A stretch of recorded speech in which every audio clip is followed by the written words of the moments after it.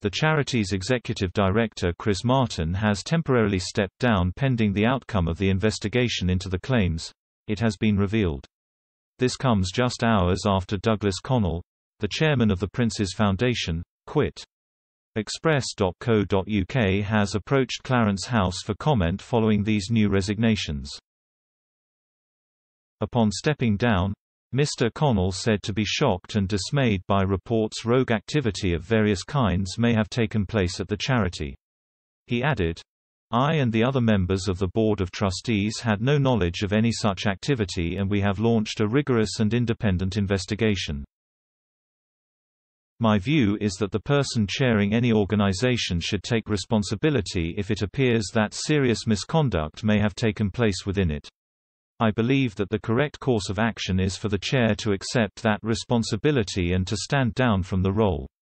That is why I am today resigning as chair of the Prince's Foundation."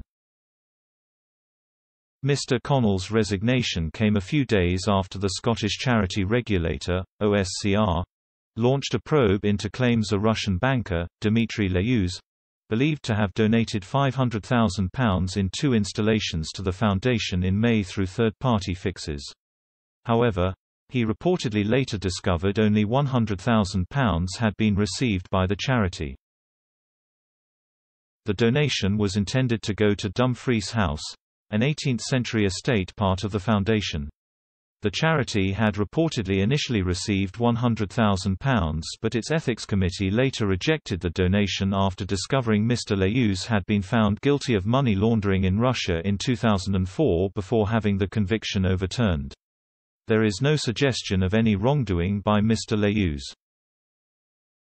In May, Prince Charles wrote a thank you note to the banker saying to be incredibly grateful for his immense generosity. The OSCR is also looking into claims Michael Fawcett, one of the Prince of Wales' closest aides and chief executive of his foundation, had offered to help secure a knighthood and British citizenship for a billionaire Saudi donor, Mahfouz Mare Mubarak bin Mahfouz. A spokesman for the regulator said, "We have been working with the Prince's Foundation to better understand the use of the organization's funds, and to gain a full understanding of the work which is being undertaken by the charity's trustees to investigate the range of issues which have been raised in the media. The cash for honor claims are being investigated also by the Ethics Committee within the Prince's Foundation, as it was announced in late August." Following Mr. Connell's resignation, a spokesman for the Prince's Foundation said it respected and understood his decision to step down. He also announced Dame Sue Bruce, the vice-chairman, would replace Mr. Connell with immediate effect. He said, "The Prince's Foundation takes very seriously the allegations made in recent news articles and is committed to the highest ethical standards. These changes to the Board of Trustees will not impact the scope or timing of the rigorous independent investigation already underway." At the end of last month, the Foundation said it had taken very seriously the allegations. Mr. Fawcett was the first prominent figure at the Foundation to temporarily resign in the wake of the allegations.